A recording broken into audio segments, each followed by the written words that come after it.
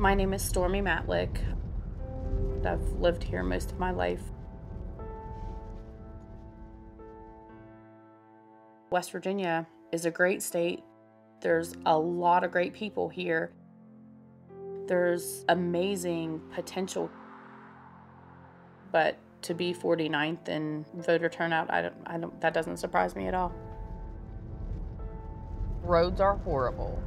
Another big issue that we're dealing with is the drug epidemic.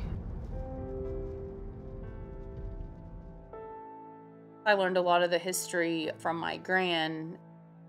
There were banks and a movie theater and grocery stores. And now there's not a lot of opportunity to keep money in the town. There's not a lot of job opportunity here either.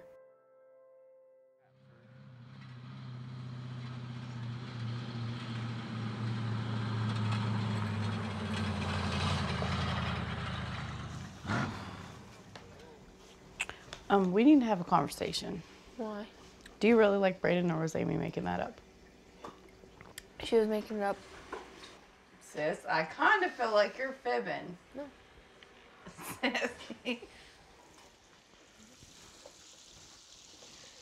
I've been a single mom for almost 4 years, so my kids are really used to having me and only me to depend on.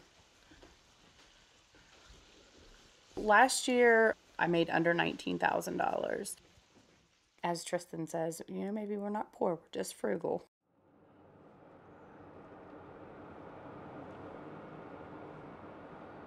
I work for the Board of Education in Preston County, and I've done social service type work for the last 8 years.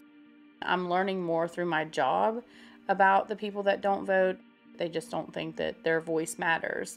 They don't trust the person who's running for office, which has kind of led to my desire to do more with the political realm.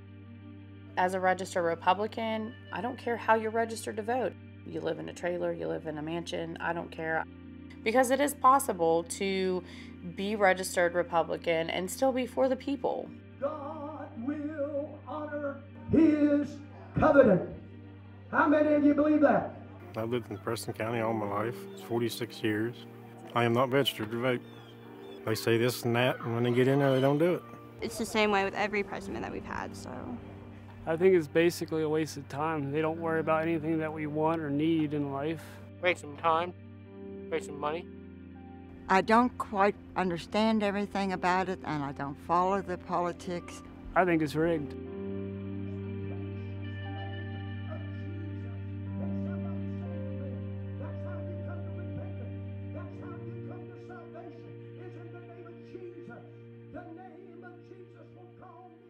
Bubba, the dog is going to pee. West Virginia government is doing what is best for those in the government. They're not listening to the people. Running for office, that was never on my radar. But there's a lot of voiceless people up here. And I've utilized the services that these people are utilizing. I know the change that needs to happen.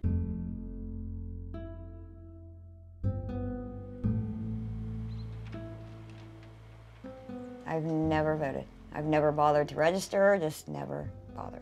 No one's going to care anyways. So what difference does it make?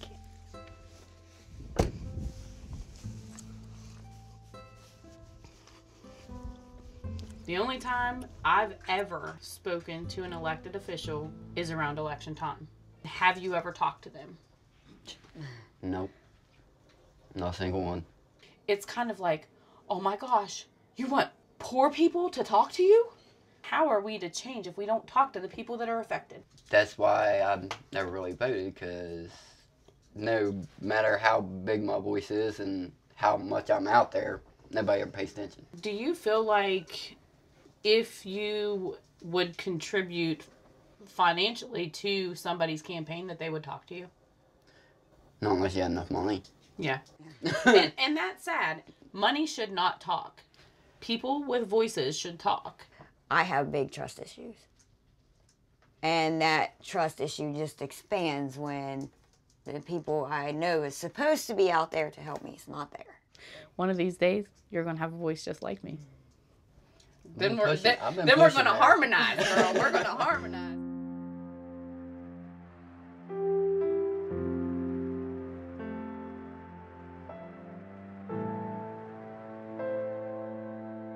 It's the same thing everywhere. It's not just West Virginia.